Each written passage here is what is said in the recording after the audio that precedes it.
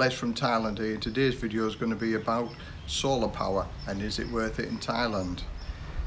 Since I put a little taster on YouTube with regard to solar power in Thailand, I've had lots of requests to do further videos on the solar power in Thailand. I'm currently building a solar system at my house here in Rayong, and follow my future videos and I'll show you the build-up of it.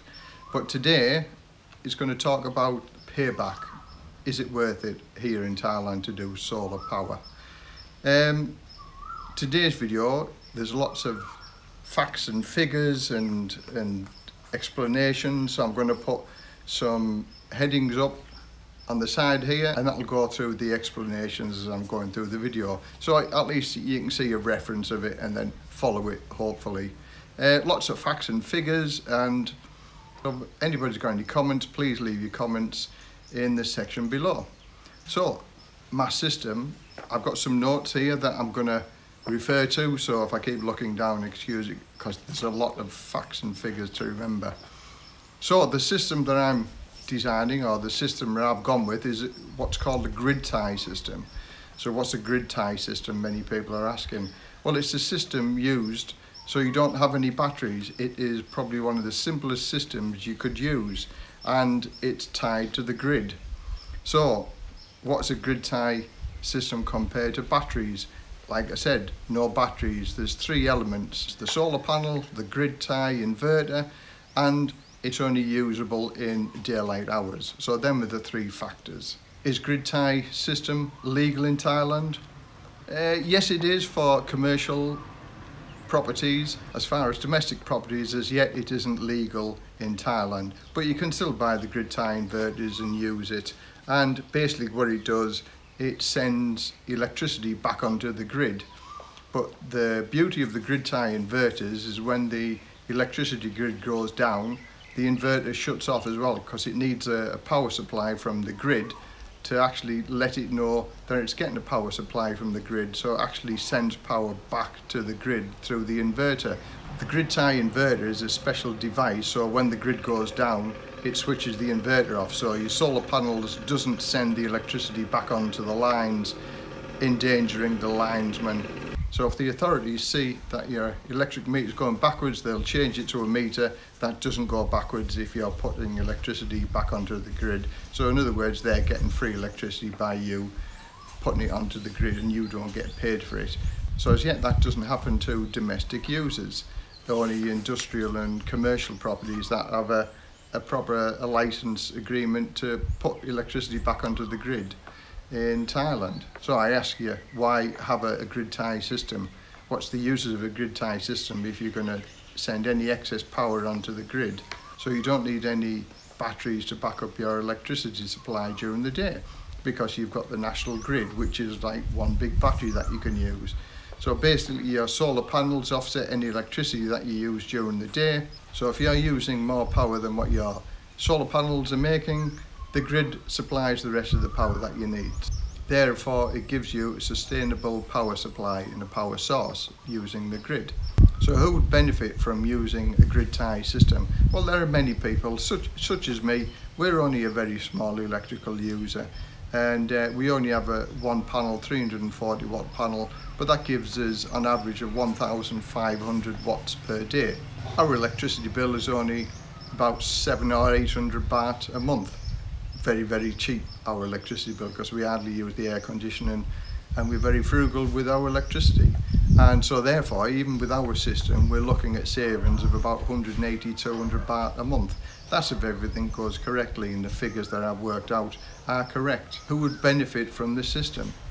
Such as us, we're home most of the time, so the system, the TV's on, the fridge is on, the water pump to pump the water. So we sort of steady away using electricity all day.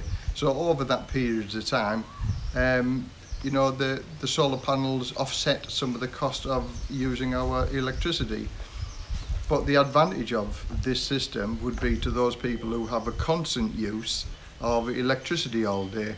For instance, if they have children at home, or aged parents are at home that are staying at home all the time, or if you've got a swimming pool and you need to use the pumps all day, having solar panels will offset your electricity bill, and I'm going to come further on to that as to how much you can possibly save by using this system. So you'll see a picture of my solar panel. It's actually not on the roof because we only rent this house, so we put it in a more convenient situation. Now, one side of our house is south facing, so it gets the sun all day. The rest of our house is covered in shade, so therefore it doesn't heat up as much as this south facing wall. So we decided to put a solar panel, and that stops the sun from heating the wall up directly, and it also gives us a point where we can put our solar panel.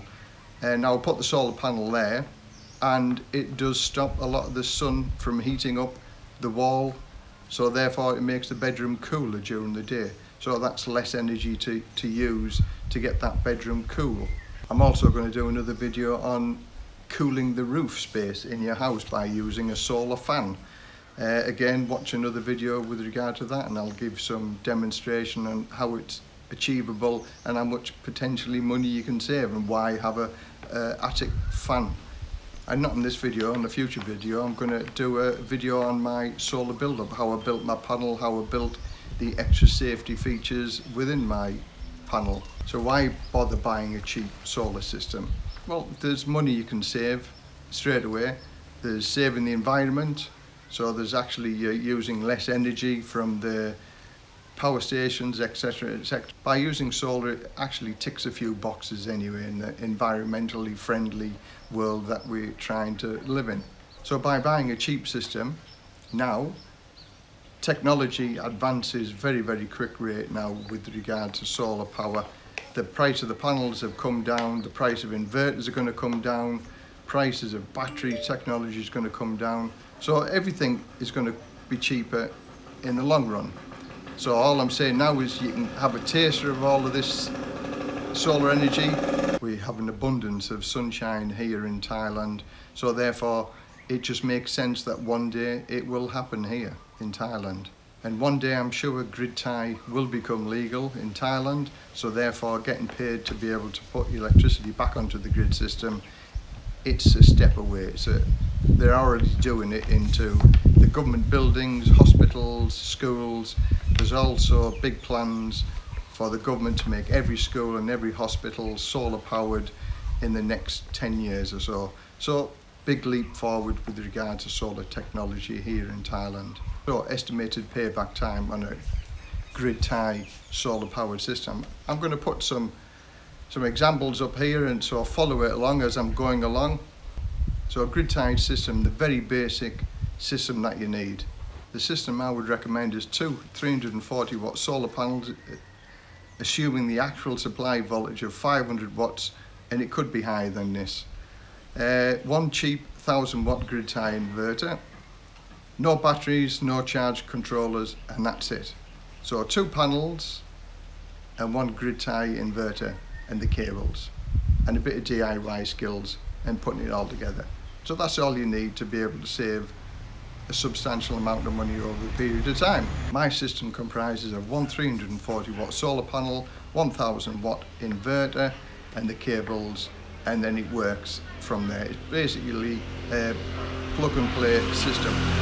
But I've got to say I've gone a little bit further, in trying to future-proof it, and I've put safety devices on it, and again I'll go through all of that lot with my video on what I did.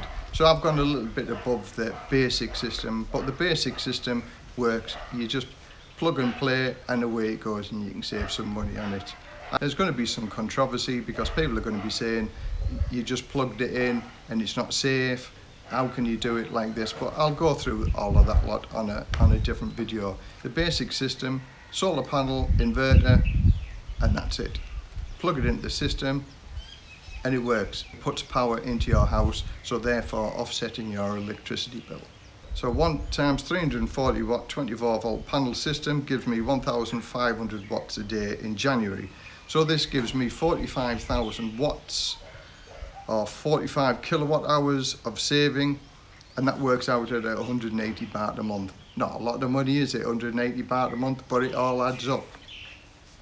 So like I'm suggesting, double the system up, so therefore you get double the savings. And I'll go through little bit later on about the payback time and how much it costs to install the system and how much you're likely and how many years it's going to take to pay back. So based on Thailand sunshine hours, I'll put a graph up and then you can see where I've got the information from. The best months, you could possibly save up to 360 baht a month by not having to pay the electricity company. And the worst months, it's 166 baht per month. Yeah, there's going to be cloudy days, there's going to be rainy days, there's going to be longer days, there's going to be shorter days. So this is based on the average of the information I've been given in Rayon. So the average monthly saving is 274 baht per month over the 12-month period. So therefore, if you get 3,000 watts per day, times that by a month, you're going to save about 360 baht, and this is in peak months where the sun's shining and it's not a cloudy day. So I've estimated it at an average of 274 bahts per month, taking into account good days, taking into account bad days. So what everybody's interested in is the payback time. So again, I've put some figures up here. So the cost of a basic system, this is my system that I put into my house. One 340 watt panel, 3,029 baht. One cheap Chinese inverter, which is 2,600 baht. The cables, 170 baht. So the total cost is 5,799 baht. That's how much it's cost me for the plug and play system. So the average of 137 baht per month through the electric saving. So 12 times 137 is 1,646 baht per year. So the installation cost is 5,799 baht. So a savings of 1,646 baht. So it gives me a payback time of 3.5 years. Then after 3.5 years, I'm going to start making money on the installation costs. So that's the annual electric based on the average sunshine hours. It's 1,648 baht. So payback time about 3.5 years. So like I suggested, this is the system I'm suggesting to people who've got swimming pools or running a shop house where you've got a consumption of electrics all the time, such as fridge freezers, things like that. This is where you're going to get the maximum payback on the solar system, is that if you're using energy all day. So by doubling your panels, obviously you're increasing the cost. So we'll go through the cost. So two 340 watt 24 volt panels is 6,058 baht. Using the cheap Chinese 1,000 watt inverter, that's 2,600. And for the cables, it's 340 baht. Installation costs 8,998. Divide that by 3,288 baht a month savings, equals the payback time is 2 years, 7 months. So again, annual electric based on average sunshine hours is 3,296 baht. So this gives you a payback of 2 years, 7 months. And then after that, you're going to start making money. So again, technology moves along. Solar panels are guaranteed from 15 to 25 years. So your solar panels really aren't going to be the problem. Your inverter, my inverter doesn't have a guarantee with it. So if it breaks down in a year or if it lasts for 2 years, then that's just the way it goes. But 2,600 baht for an inverter, I'm not running it up to the maximum, so therefore it should last a little bit longer. I don't know, I'm just sampling this myself. You can buy an inverter with a 5-year guarantee, but there's nearly 10,000 baht for this inverter. So doing the same cost with the 10,000 baht inverter and your 2 solar panels, the payback time of that is 5 years and 4 months, I believe. So therefore, it's covered by the warranty. But then you have the trouble of taking the inverter down, sending it back to get repaired. So my advice would be just to buy a cheap inverter and wait until the technology catches up. It's coming along leaps and bounds now. So in another year or 2 years time, technology will be wonderful. Everything's going to be much cheaper. So then you can upgrade your system. I hope this hasn't been too confusing with regard to the facts and figures and payback time for buying solar power here in Thailand. It's interesting, it does work, the payback time is there. Do the figures yourself and work it out yourself. It's fun and easy to do, it's not a difficult thing to do. Watch my video with regard to installation and making up of my system. As I say, I have actually added on safety systems to my system, but again, I can go through that when I do my video as to if you should do it, shouldn't do it. But as I was an electrician in England, I always go the safety route anyway. But the plug and play system, it's there, it shows you on the box, and it does basically what it says on the box. Plug it all together, plug it in, it gives you power into your house, and therefore you don't have to pay that power to the electricity board. So if you found it interesting, give it a thumbs up. If you didn't find it interesting, give it a thumbs down. Please leave your comments down below. I'd love to hear what your comments are with regard to solar in Thailand, whether you think it's feasible or not, and if you've got any questions. I'm still all learning this in the first place, so therefore I can answer as many questions as I can. I've looked into this quite a lot. This is why I'm trying to do it and trying to set it all up, because I think it is worth it in the long run, and solar will be coming to Thailand sooner or later. So from Les, living the dream in Thailand, till the next video, bye for now.